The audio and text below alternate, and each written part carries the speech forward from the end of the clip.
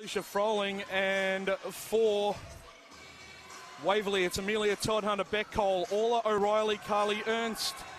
Wow. And Renee Mock-Rishi and the Knox Raiders.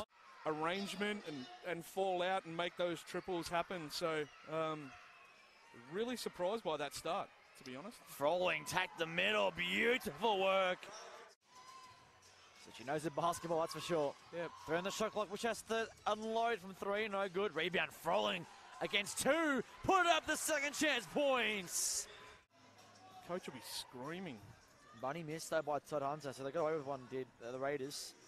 Froling drives baseline, looks to put it up against Ernst and does just that. It was a battle royal. Froling tacks middle, puts it up, good strength against Ernst. You just can't do it if you turn the ball over continually. And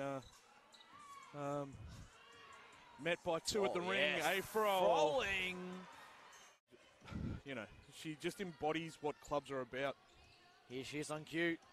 Swings it back to Thassari into Froling mid-range. Oh, yes! She sees it down.